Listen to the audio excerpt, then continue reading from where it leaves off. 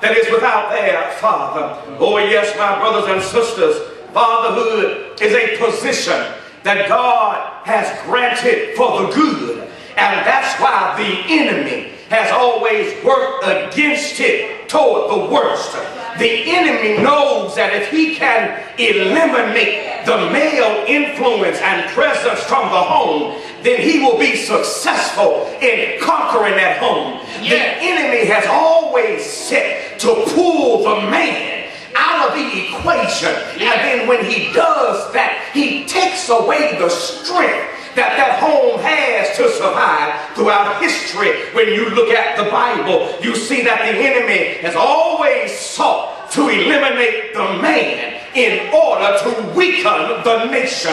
Notice in Exodus chapter 18, in Exodus chapter 1 rather, Exodus chapter 1, when this new Pharaoh became king over Egypt, he didn't understand the benefit that Joseph played in the land. The Bible says he was threatened by the size, the growth, and the might of the Israelites. The Bible says in Exodus chapter 1 and beginning in verse 8, now there arose a new king over Egypt, which knew not Joseph.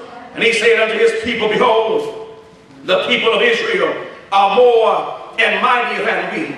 He says, come on, let us deal wisely with them, lest they multiply. And it come to pass, when there falleth out any war, when they fall out any war, that they join also to our enemies and fight against us, and so get them up out of the land. And so he decided to set taskmasters over them to afflict them with burdens. The Bible says, and the more they afflicted them, verse 12, the more they multiplied and grew, and they were grieved because of the children of Israel. Well, Pharaoh comes up with a secondary plan. He's got to find a way to weaken the nation.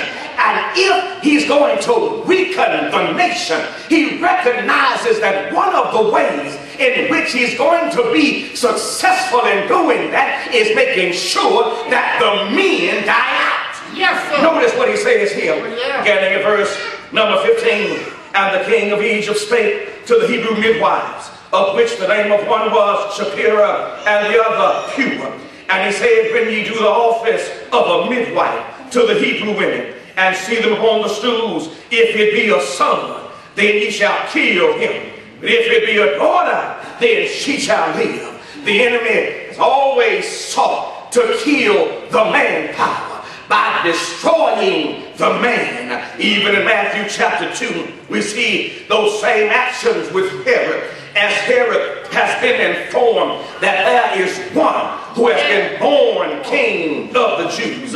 Matthew chapter 2 and beginning at verse number 16. And in order to make sure that he keeps his control, in order to make sure he keeps his rule and his treacherous reign, he seeks to kill all of the male children from 2 years and under, so that he could remain king over Israel. The Bible says then Herod, when he saw that he was mocked of the wise men, was exceeding wroth, and sent forth and slew all the children that were in Bethlehem in the coast thereof from 2 years old and under, according to the time in which he had diligently inquired of the wise men. My brothers and sisters, it just shows us how far the enemy is willing to go to take control of our homes. It shows us how far the enemy is willing to go to take control of our city and thus take control of the country. The enemy is still looking to delete the manpower out of the home. We've allowed things to happen in our own home that our boys are not growing up and becoming men.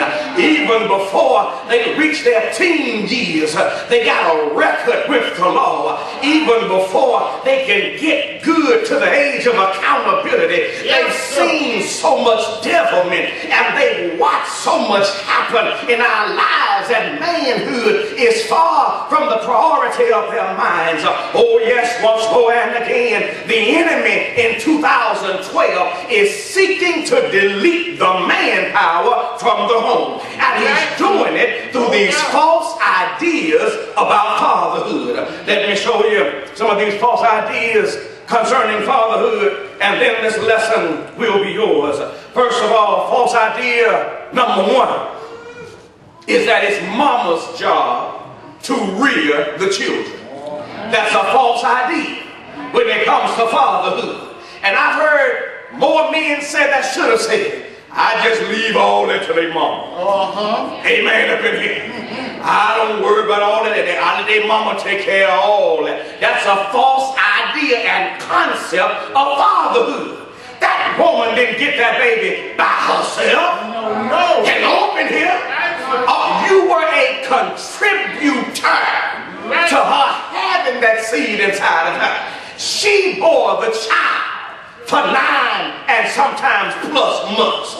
She had her body disfigured and her hormones thrown out of whack, giving birth to a seed that you planted in her. And the least you could do once the child gets here is man up and take care of your role as the father to that child.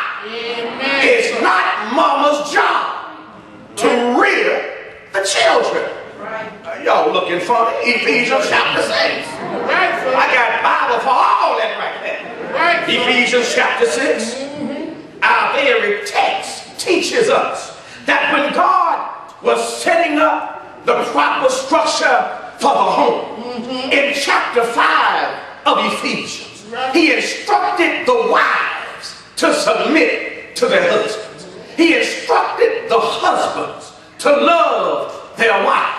In chapter 6, he instructs the children to obey their parents. And then he talks to the fathers and tells them, don't leave the rearing to mom. Right now.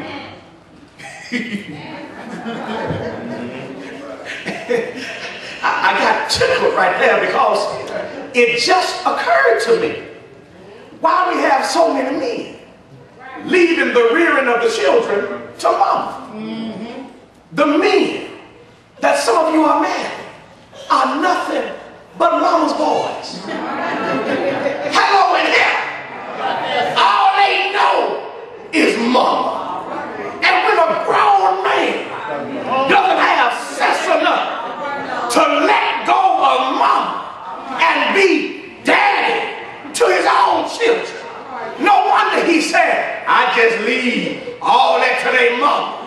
He's a mama's boy himself. It just occurred to me. Why? Some men don't think that it's their responsibility to take care of their children. Notice what the Bible says. And ye fathers. The Bible is talking specifically to the men. God says, fathers, provoke not your children to wrath. How can I raise an angry child? That's what it means to provoke him to wrath. You raise an angry child. How can I be guilty of provoking my child to wrath?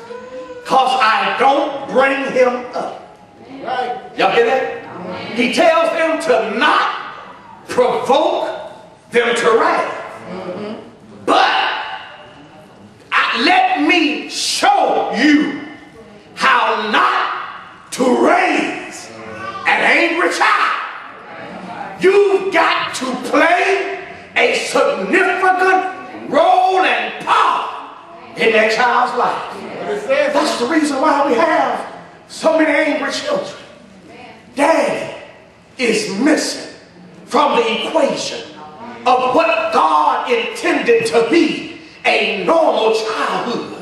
A child who's without their father has a void that mama just cannot fill.